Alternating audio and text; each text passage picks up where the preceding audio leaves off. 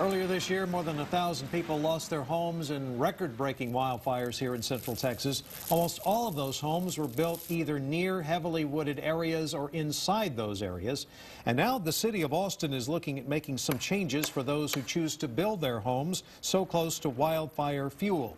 KXAN City reporter Reagan Hackelman explains what the city wants to do. Enhance the spread. When Paul Robbins stands in his backyard, he sees more than 100 acres of charred trees and ash-covered ground. And when he looks at his neighbor's house, he sees only what's left, a slab. I think new homes and rebuilt homes should be required to build for fire.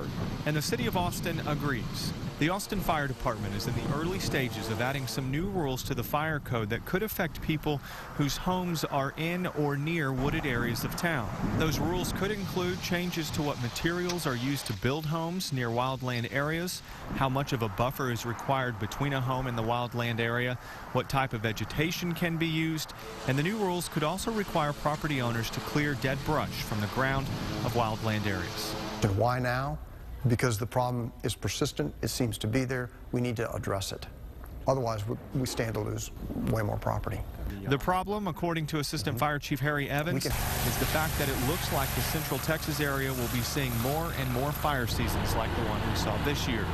Chief Evans says a fire this year in the Belvedere subdivision in western Travis County is the perfect example of why changes to the code are needed. 600-acre fire. The fire went through a green belt area that abutted those houses. Not a single home burned. Chief Evans says the fire department will be busy working with stakeholders trying to get these changes approved by the city council in time for next year's fire season. Robbins says he's hopeful those changes become part of the code soon so nobody has to go through what he and his neighbors went through earlier this year. I'm glad some good has come of the damage and harm that occurred.